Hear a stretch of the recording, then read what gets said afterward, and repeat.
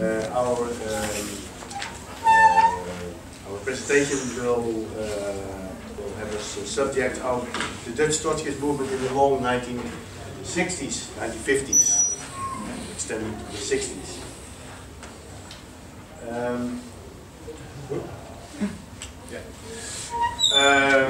The research for our paper is based on a book we wrote this year.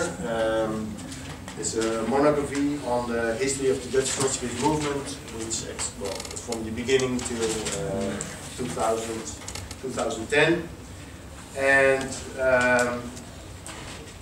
was very well received in the Netherlands, and was also, well, not so much, but there was some debate amongst the different Trotskyist movement, not so many as in Britain, but still there are a handful of currents that present themselves as Trotskyists. And because of this this research, we found several subjects that we think are interesting to present. But of course, we have to select, and we selected the issue on the different generations. Well, as we all know, the Trotskyist ideas played an important role in the 1968 revolt, and for example, the League Communists, played an important role in France, in Paris, and at the same time, for example, in Britain, we had the magazine Black Dwarf. It was an important new left newspaper, and one that managed to link the zeitgeist in style, provocation, playfulness with consistent socialist politics. In West Germany too, we had a Trotskyist movement. For example, Mandel grew out in Germany to become an iconic figure with close contact to important students as Rudi Dutschke. So we can say that from the obscurity of the 1960s, Trotskyism re-emerged and managed to become an influential source of ideas and activists. At the same time, however, we must acknowledge that much of its influence was indirect, and that formal Trotskyist organizations did not benefit greatly from this. Only in France and Italy did Trotskyism become a significant presence within the youth movement.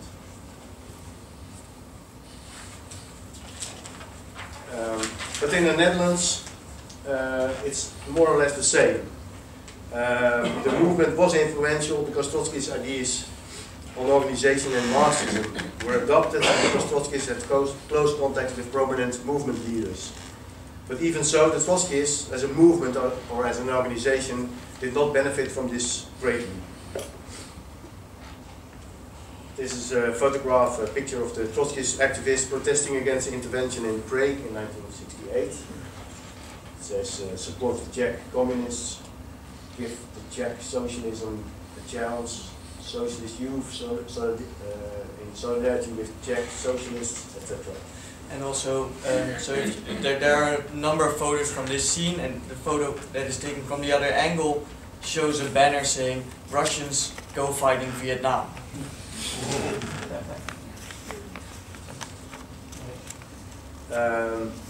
So one of our findings, our central findings in our research have been the confronting pull that Trotskyism had on its activists. People who were politicized and joined the movement often remained politically active throughout their whole adult lives. Furthermore, we can distinguish between three main generations of Trotskyists. The first was mobilized in the 1930s, the second in the 1950s, and the third one in the 1960s. So here we have some photographs of a central Trotskyist. The first one on the left is Saul Salton. He worked for a long time with Pablo. The other one in the center is Rein van der Horst. He was very active in the trade union movement. And the third one is Max Plecker. He played a role in supporting the armed resistance in Algeria by working in a factory in Morocco. So that factory in Morocco then made arms for the Algerian. it's one that Ian Birchall also says something about this in his paper. So this is the second generation. To the left is Igor Cornelissen and Rijn van der Horst and Lisette Levin. Well, a few of them also have Jewish origins, and actually Lisette Levin, she was not a real member, but was a sympathizer, but still we could use her memoirs, which are very telling.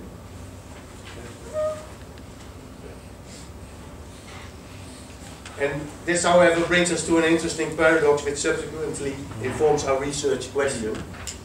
While the first and the third generation of Trotskyists remained active through their adult lives and often remained closely connected to the movement, this was not the case for the members of the second generation. Those people that joined the movement in the 1950s had all left by the time that the third generation became active, the third generation in the 1970s.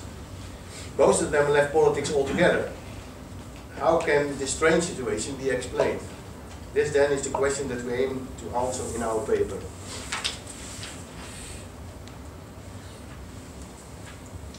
To answer this question, we will not so much look into the political organizational history of the movement, which is quite impressive, more organizations than members sometimes. We are, of course, well versed in the intricacies of Trotskyist politics and organizational developments. We are far more interested in the political culture of the movement. Rather than looking at the movement from an organizational perspective, top-down, the experiences and emotions of the activists themselves will be central, bottom-up. To do so, we will focus above all on memoirs and ego documents of Trotskyists, of which there are quite a number. Well, these are different books. Adios Compañeros is by Sol Salton, and it's of course about his Dutch experiences, but also on Latin America. That's the title is telling you. Igor Cornelissen, he wrote, I think, 4 books which deals with his memoirs in the Trotskyist movement. Lisette Levin, it's a novel, but it's very general about the Trotskyist movement. And Geert Mak in Europa. I think his book has also been published in English in Europe. And one part of it, well, a small part, is about. It's written by Hein Riethoff, which is one of the figures we saw earlier.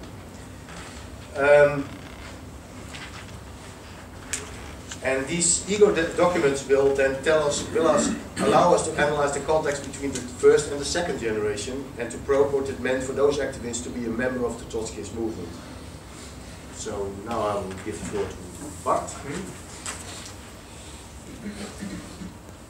Okay, so if we want to research this, so what is being sent out from this first generation towards the second generation, and what then does the second generation do with it? So how do they adopt it?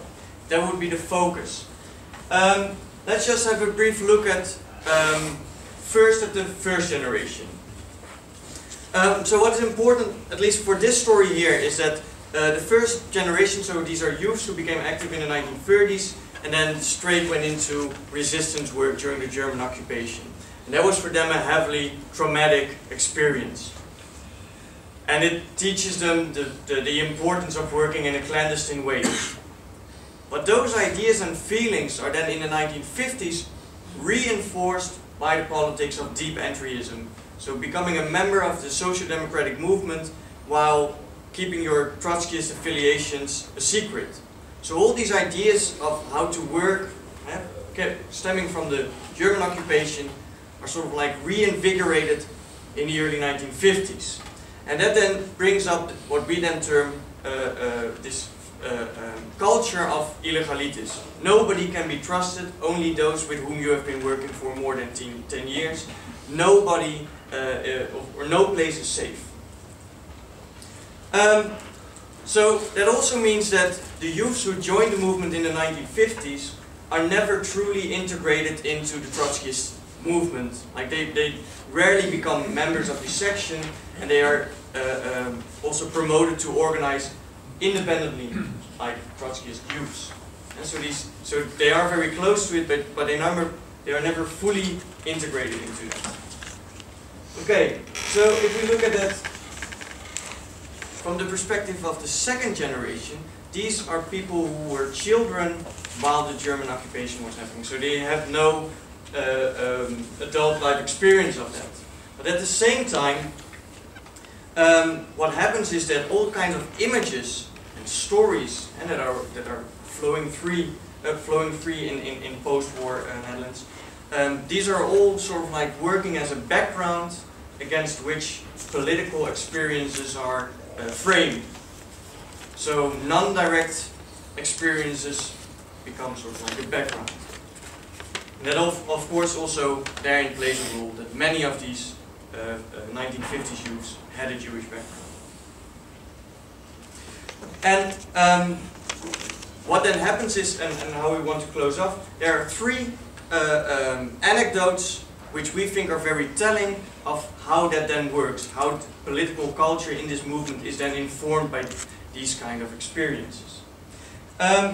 And after that, of course, we'll come to a conclusion. So I will be reading this if you like, but just to have a background, this is in the early 1960s, it's a 1st of May celebration.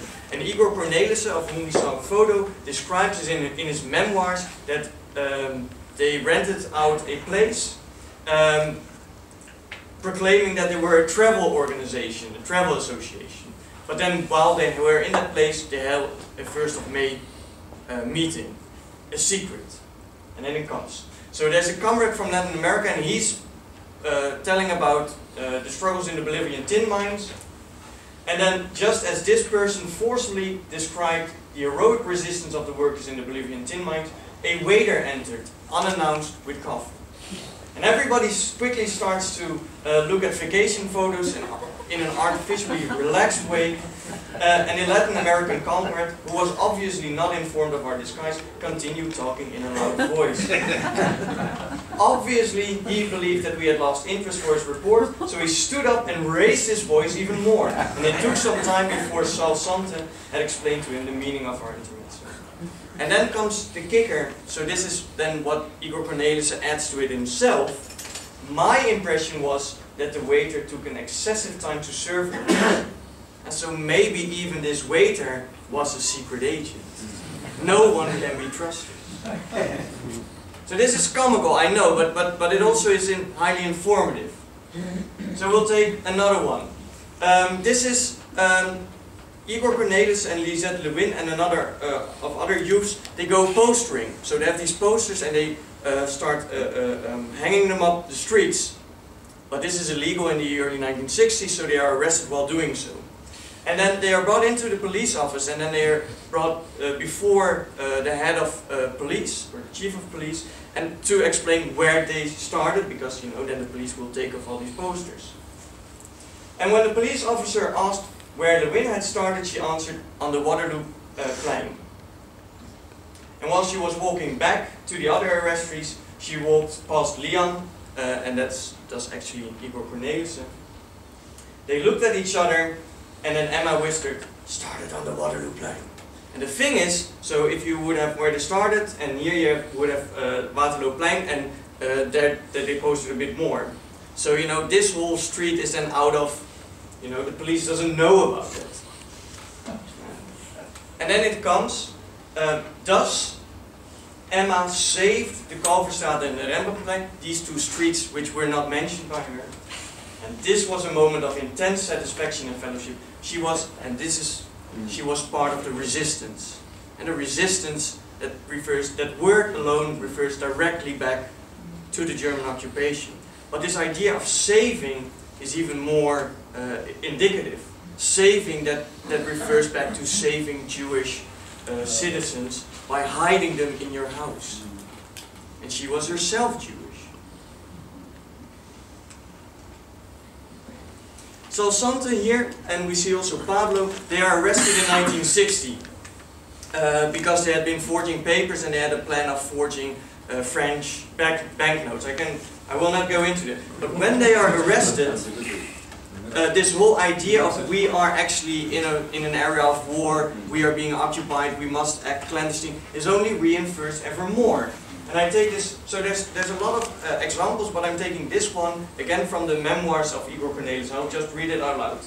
He says that, I remember a nightmare, not long after the conviction of Saul and Michel, that shows that I too had been affected by slight paranoia.